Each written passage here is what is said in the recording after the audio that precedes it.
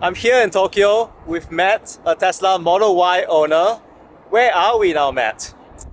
We are at a parking area called Tatsumi First Parking Area. And usually we're here on Saturday. And on the weekends, it kind of serves as a gathering spot for people who have like really nice cars or performance cars, supercars like JDM, what's called modified cars and stuff like that. So as you can see, there's a lot of cars here today, and a lot of them are a lot of Ferraris and like really nice cars. So yeah, I come here sometimes once in a while. Like I almost never see a Tesla here, never any Teslas. I actually no, I saw one once, but it's mostly a lot of like, you know, supercars and that kind of thing. So a lot of people just gather here for that kind of stuff. Let's take a walk down together, check out all the supercars as we head to Matt's Model Y.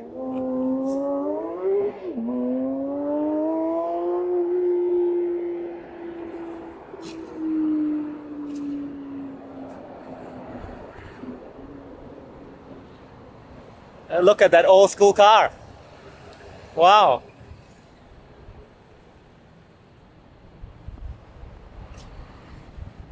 Got a Harley Davidson as well, the chopper.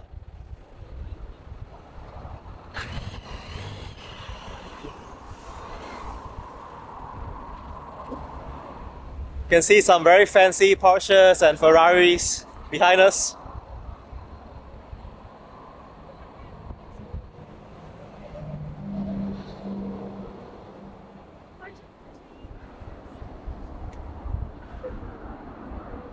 And here we are in Matt's Model Y. We'll see you inside.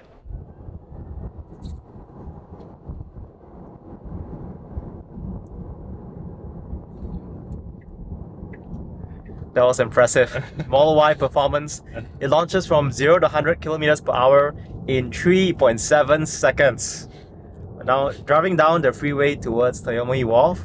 Today I'm here with Matt, a Tesla Model Y owner. This is a 2022 performance version to hear his experience owning a Tesla in Tokyo, the pros and cons of using an EV here, and to hear what perceptions of EVs are in Japan.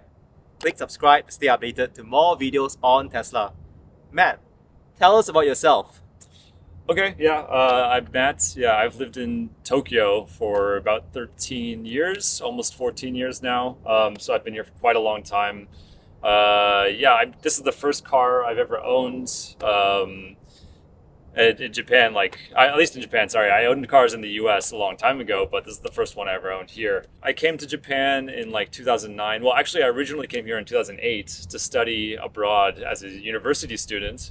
And I really kind of fell in love with the country at that time. It was a very short study abroad. It was only about 4 months. But I decided to come back. I wanted to move here because I liked it so much. I wanted to try living here.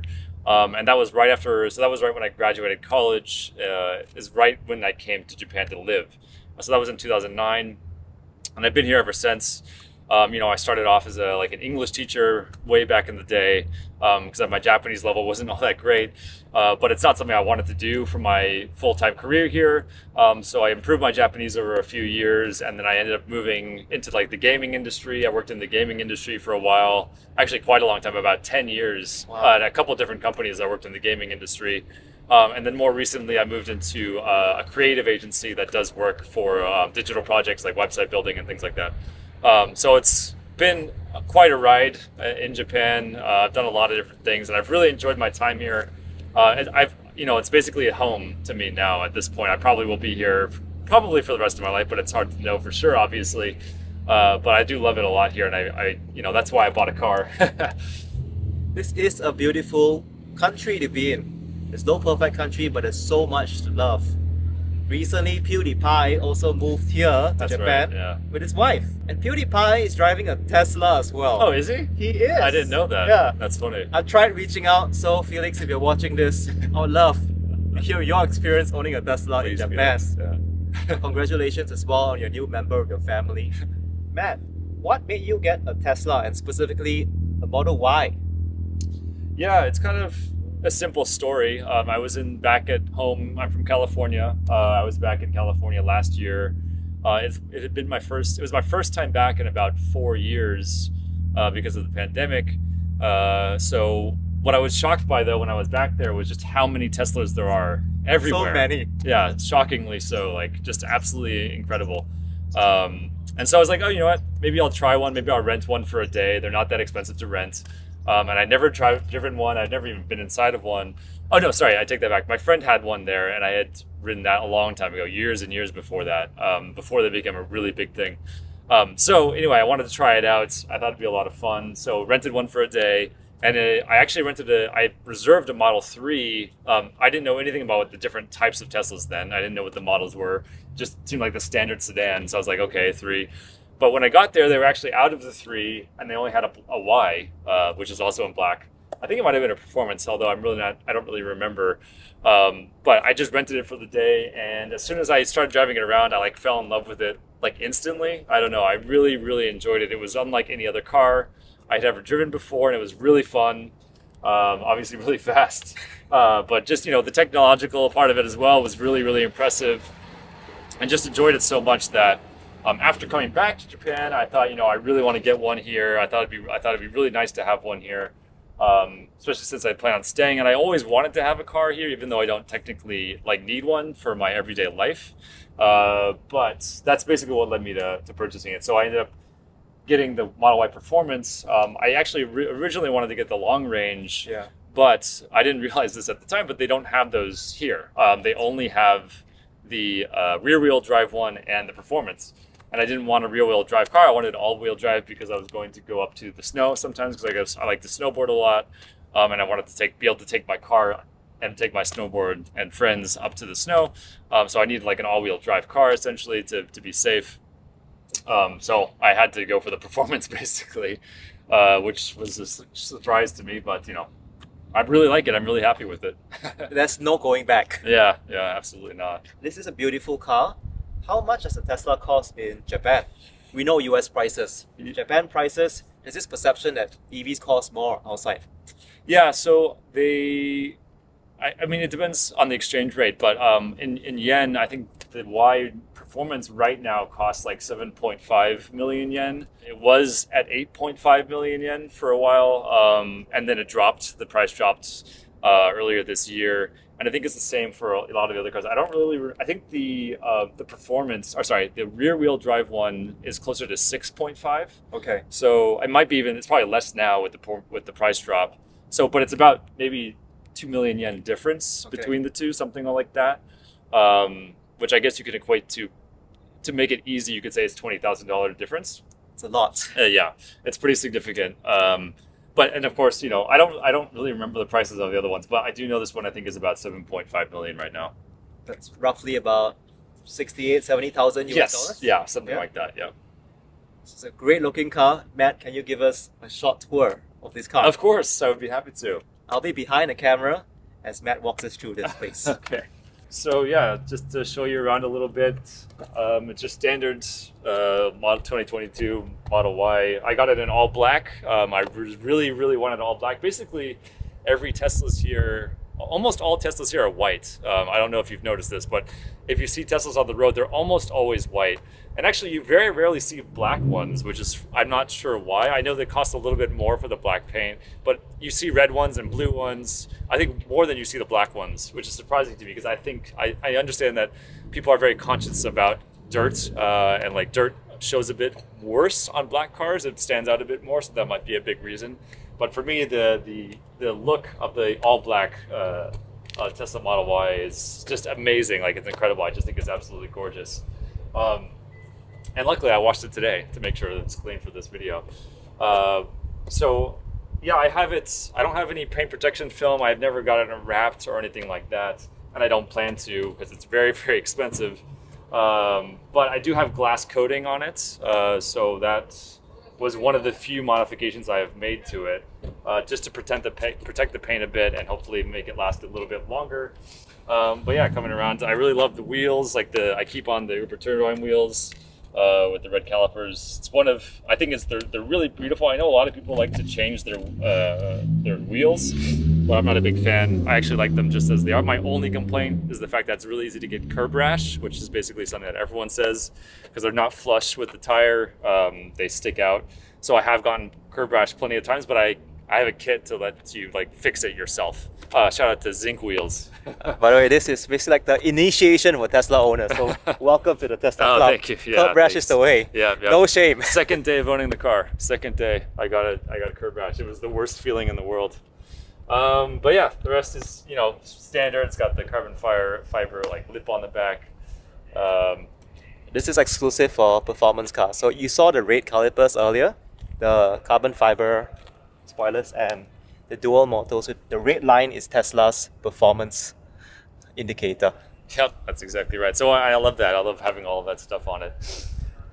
Matt, could you show us the charge port and tell us more? Because Absolutely. your charge port is not standard for most of Asia and Europe. Yeah, sure, I'd be happy to. It has this, I guess I didn't realize that it was not standard in other places. But here, let me just open it up really quick. Okay. It's gonna take a second. Yeah, so here's the standard Tesla port. I mean, I have a few charger adapters, which I could also show you if you want to see them. But yeah, you know, it's the standard one. I didn't realize it was different than elsewhere, to be honest. Like, look at this. It's so small. Those of you who are used to CCS charging, you wonder, how could a port this small actually do like 250 kilowatt fast charging? But that's the crazy thing about Teslas. This was actually invented in the US. Back then, for Teslas, they didn't have like a DC standard, so Tesla built their own, and it's really elegant. To me, this is like the USB-C of charge ports. Or some may say, no, this is more like lightning. I think those are both pretty apt comparisons, definitely. But yeah, I mean, it's fine. This is the standard here. I actually didn't even realize it was different elsewhere. Yeah, trunk. Oh yeah, I've tinted the windows just on the back. I mentioned, yeah, you can't actually, you're not allowed to tint the front windows essentially here. But you can tint as much as you want in the back. So I think these are like 85% tint, something like that. That's basically the only other real mod that I've made to it. And we have the back. Not much here. I have cleaning supplies. I really like to keep the car clean just because it looks so nice when it's clean. And emergency supplies. I keep all my charging stuff back here.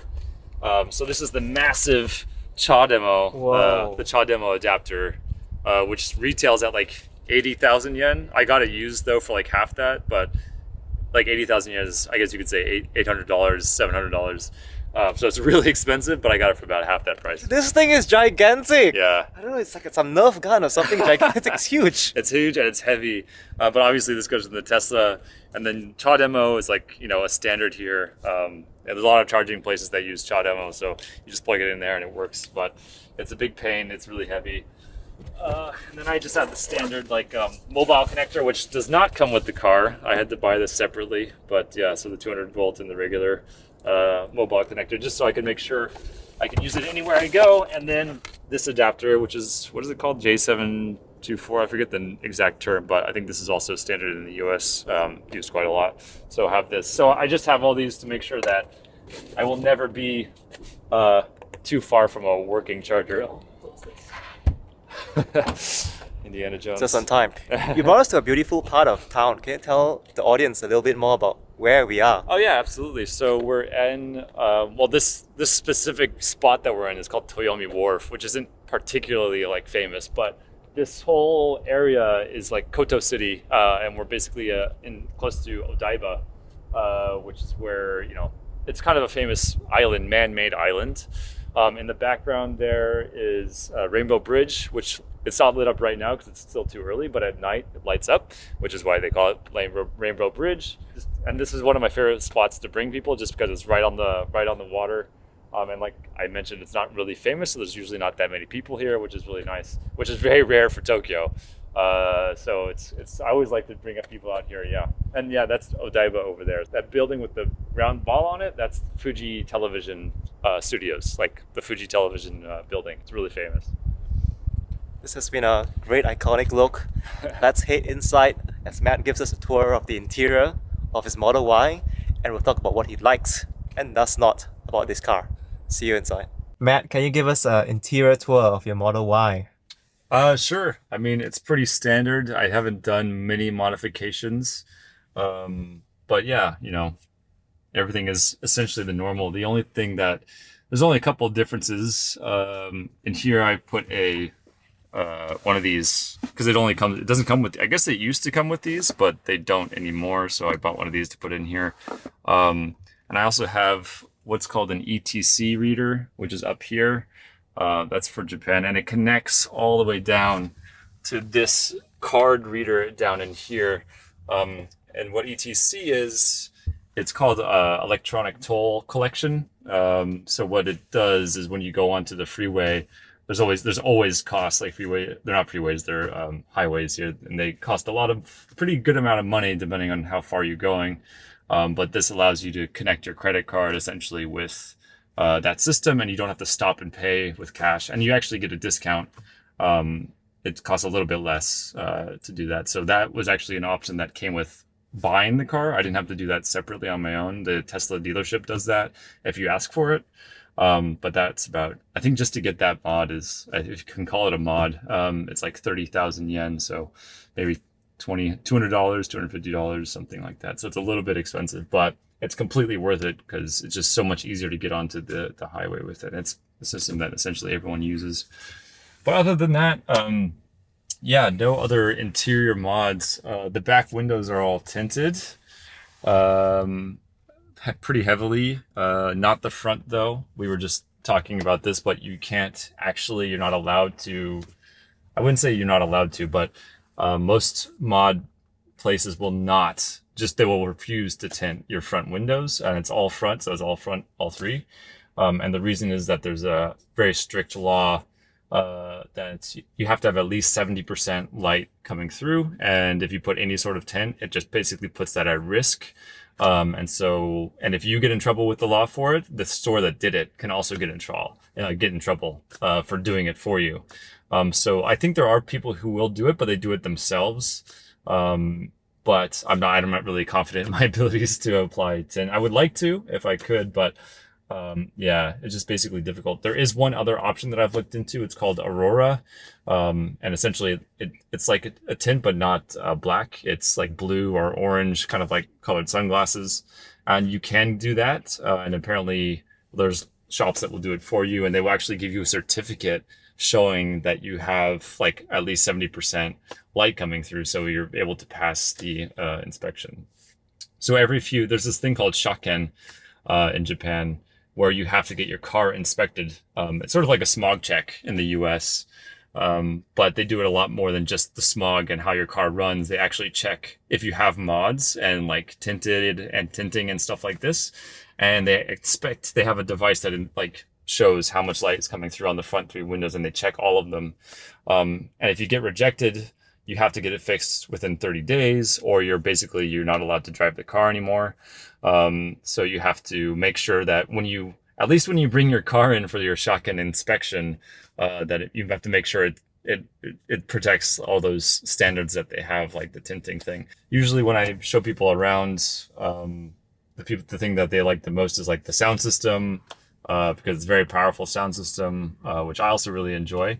Showing them like all the cameras and how you can see all the cameras on the screen here, and of course, driving around, being able to see the map in such a kind of the Google Maps map, and when you're driving around, seeing the cars on it, things like that, which is usually what impresses most people the most.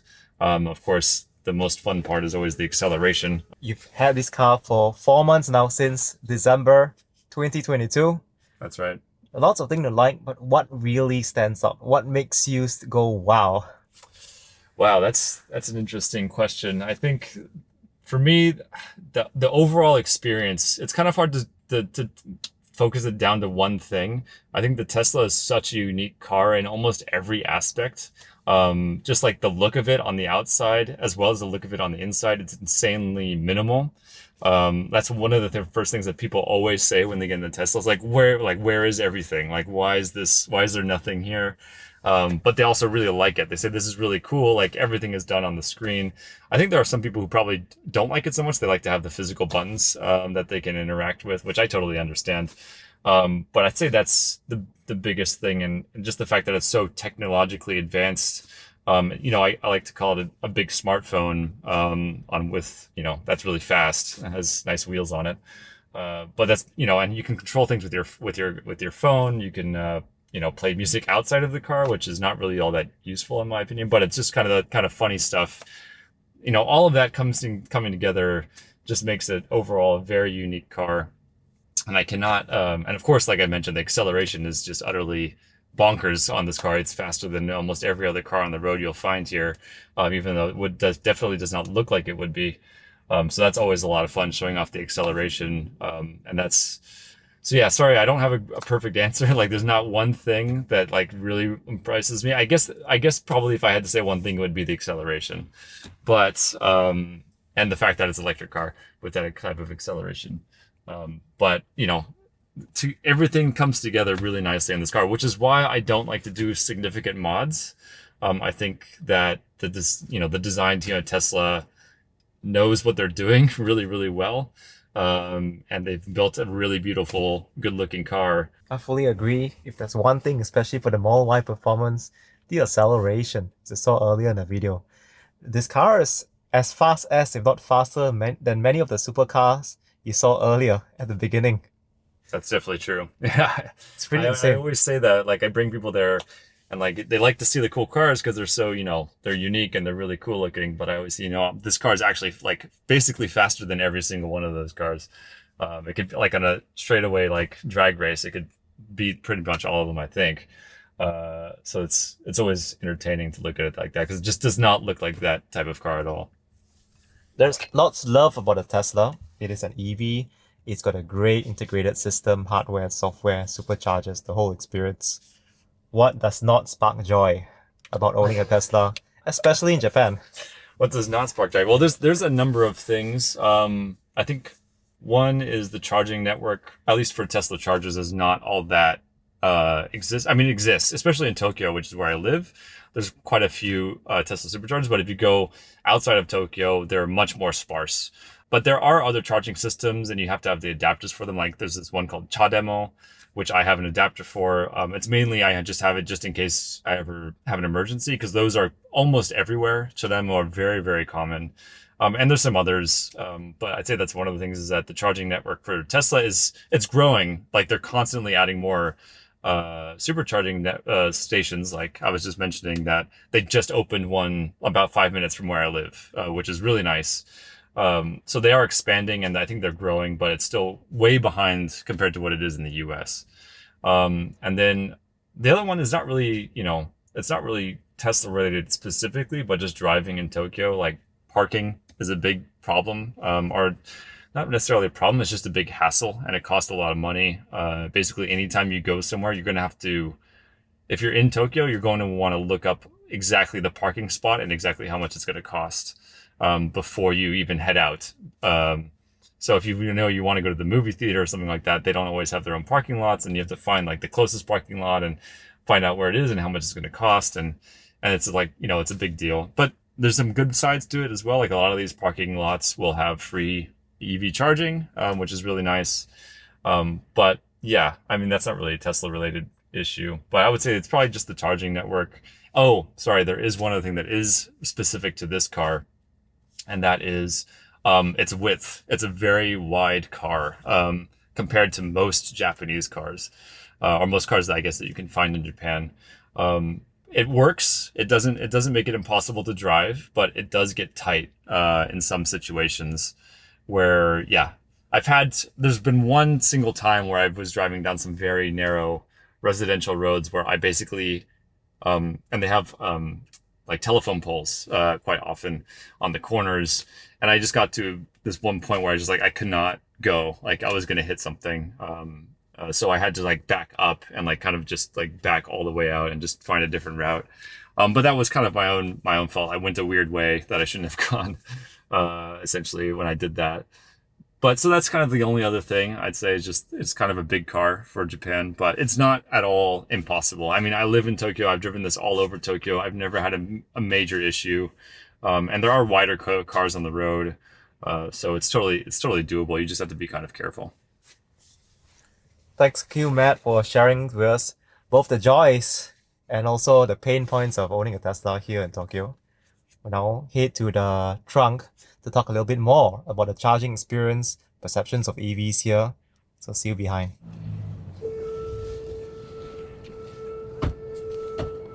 The Yomi Wharf is beautiful. You can see the ships, the ferries behind us. And one thing I love about Model Y is just the trunk space. Yeah. Whew.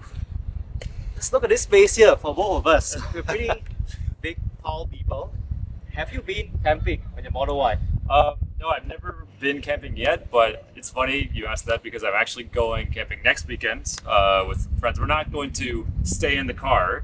We're gonna, bring our tents and things like that. I'm not really interested in camping inside the Tesla, although I know you can do that. I like the true camping experience, but with the amount of space it has here, it's just so much easier to bring. Usually we have to rent a car and make sure it's a really large one to get all of our equipment there. It's because it's a lot. So yeah, we're really excited to bring it for camping, like first time ever. I'm super stoked. Very nice. Yeah. With camping comes, of course, journeys. Long journeys require public charging infrastructure. If I ask you today, Matt, tomorrow, let's just drive to Kyoto. Right. Would you like, let's go, or no, hold your horses? Let me do some research. I mean, I would say I would do some research, but it wouldn't take me more than like 30 minutes. Okay. I think that, at most. There are superchargers in between here and there, placed at strategic points to make sure that you can get from one place to another. So I really wouldn't be too worried. The only thing I'd worry about is like how much charge is currently in my car, and if I would need to like hit a supercharger or charge it elsewhere, before we head out in order to get to one of those superchargers. But generally, I try to stick to all my charging at superchargers. The only exception is if I go to a parking lot that has free charging of a different kind, and that's when I use the adapters, obviously. That's a currency that we all speak. Yeah.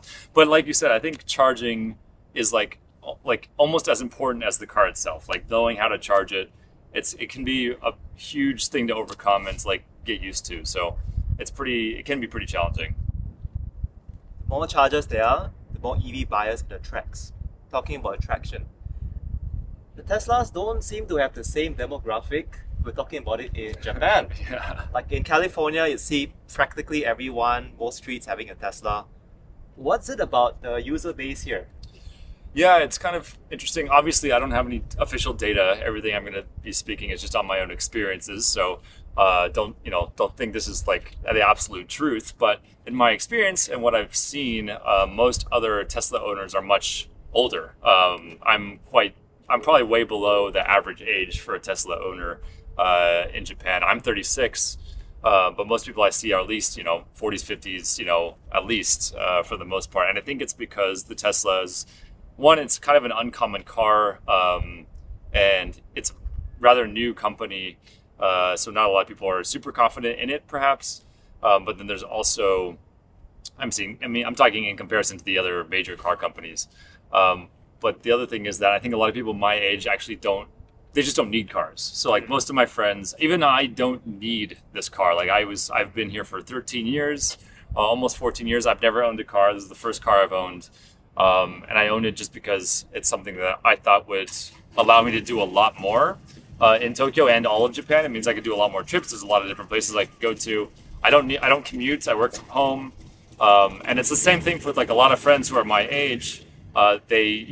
Public transportation system here is really, really good. You really don't need to have a car in Tokyo.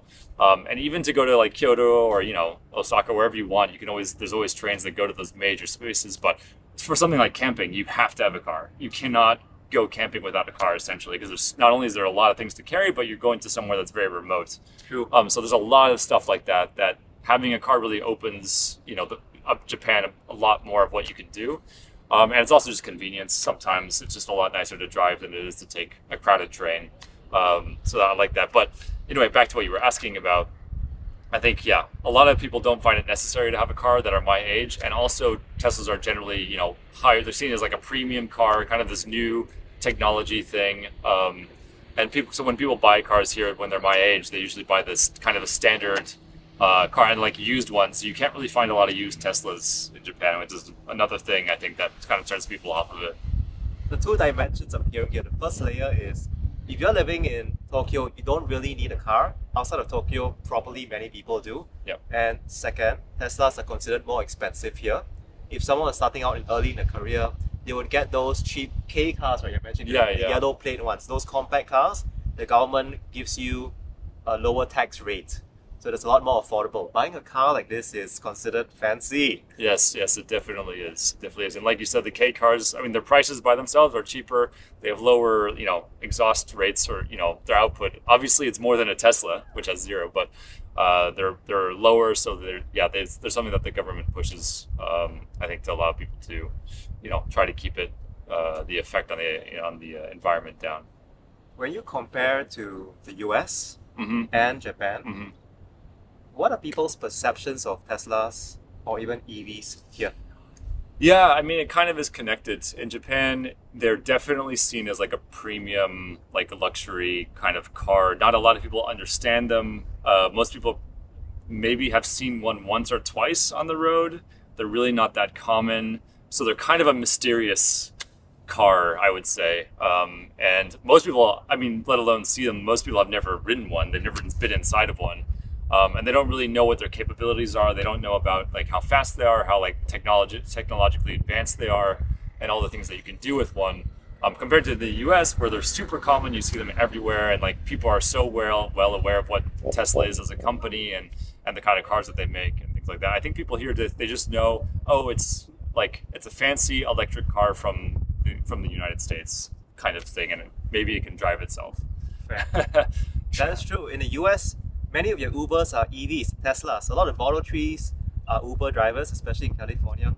Whereas here, most of the general public don't get access to even try an EV firsthand, excluding the trains, excluding the public trains. Right. It's not like many other countries around the world where you see a lot of BYD, MG EVs, Tesla EVs in developed nations. So the awareness is still quite low. While the country is 90% local cars, foreign cars are less than 10% of the total population. I think the bigger challenge to Tesla here, from speaking to owners like yourself, locals and also what they call gaijin, met somewhere in the middle, it's been here for many, many years. It's just that they don't know enough about Teslas. Is that fair? Yeah, absolutely. I think that's a really good perception. I've shown this car to my friends, like Japanese friends in Japan, and they are always like amazed when I show the car to them. They're really like shocked, like wow, I didn't realize this was such a I didn't realize the car was like this. I didn't know it was so cool. I didn't know it was so technologically advanced. I just had this idea of it being like a fancy electric car, which it is, but it's like a whole other level. Like I was mentioning it earlier, but Teslas are so unique compared to every other car that's made right now, I think. So it's like it blows people away when they finally get to experience one. I think they see the reason why people buy them, or like what's the attraction is. And I think the other part of it is the media coverage of Tesla is not always positive, even in Japan. A lot of stories from the US come here, and there's stories of them in Japan as well, but there's a lot of skepticism, I guess you could say, about cars, especially ones that self-drive, which I don't use on this car except for on the highways. I use the autopilot. I don't even think full self-driving could work really well here because of the narrow roads, but I've never tried, so I can't really say. But I think a lot of people, because of that, media perception of it, they're much more hesitant to look into it, if that makes any sense. Fair. Sometimes Tesla has this perception of over-promise. When people hear the terms autopilot and full self-driving, they're like, you got to be kidding me. It's not real, right? And also because of local laws, not all of the technology is fully present in Japan yet. Hopefully soon. Yeah, I think in the US, one of the things that's not even related to the driving, but like the security, like they have Sentry mode. Yeah. And I think what I've heard, at least in the US, on your app, you can monitor the cameras live. You can't do that in Japan. That system is not turned on here. I think it's because of privacy reasons. Yes. So yeah, you can't even, there's things there's those larger things like the full self-driving, which probably don't work as well here, but then there's those smaller, little tiny, software update things that we don't get here as well, which are kind of a shame, but it's not a big deal. That is true. Japan has a lot of quirks in many industries. Like for smartphones, it's required to make sound when you snap a photo. It cannot be silent for Japanese smartphones. Yeah. So that's one of the small things here. Yeah, exactly. For those who choose to think different, who want to be rebels, and they are considering getting an EV, switching from an ICE car, what's one advice you have for them, Matt? my advice would be to do it. Like, do it, just go for it. Like, it doesn't even have to be a Tesla. It can be any other of the EVs that exist out here, like the Nissan Leaf are also really popular and much more affordable, you can say. But yeah, no, absolutely. Teslas are 100% worth it. I love this car so much, and everyone who I've taken for a drive loves the car. You know, people, they get over a negative impression that they've had of the car for whatever reason, mostly from the media, I guess you could say. But yeah, I mean, I would, you know, at most try to do a test drive. Go do a test drive. It'll change your mind about these cars, because they really are incredibly amazing cars and really fun to drive. You'll find a link down in the video description, tesla.com/drive, to get a test drive. Here in Japan, I believe you could test drive definitely the Model 3, the sedan, or the Model Y. This really spacious SUV. Thank you, Matt, for sharing your stories and your experience here. No, my pleasure. I've learned so much. If you found this video useful, please click the like button. Hit subscribe to stay updated for more stories with Tesla owners around the world. Take care. This is really cool. Yeah, no, thank you. Look at all that space down there!